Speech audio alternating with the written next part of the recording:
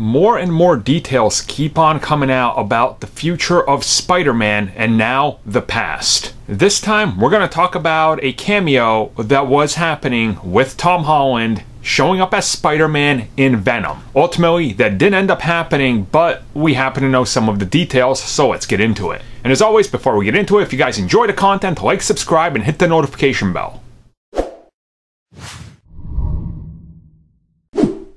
So if I remember, and you know me saying this is a big if, I will put the video, I think I put it out last August, and a lot of you have went back to it and said, Armin, is this what you were hinting at with this brand new news? So it'll be up here, where I said that Sony was scrambling to put Spider-Man into Venom because of some bad audience reception to the test screenings. Now, as I said in that, I was told this by a source that I trust for Spider-Man, so I'm gonna trust them. And now this news came out today that Tom Holland did shoot a cameo as Spider-Man / Peter Parker for Venom. When it came down to the actual decision on whether they could include it or not, Marvel Studios rejected this. They said no, they wanted no part of it. Now I can believe this because, as I said, because I was told personally by somebody that tells me all my Spider-Man things, that this was in fact something that was happening. And I know before you guys discredit anything, remember, a lot of you have found the other videos where I talk about this exact type of dispute happening with Spider-Man and that he was going to be pulled after Far From Home. Again, if I remember, I'll put that up there as well. Again, I trust my Spider-Man sources more than anything, so take it for what you will. But why would Sony do this? Well, if the reception was bad for audience tests for Venom, which naturally it was because look at the critical reception, I could see why they were worried, so they were trying to scramble to put Spider-Man into the film.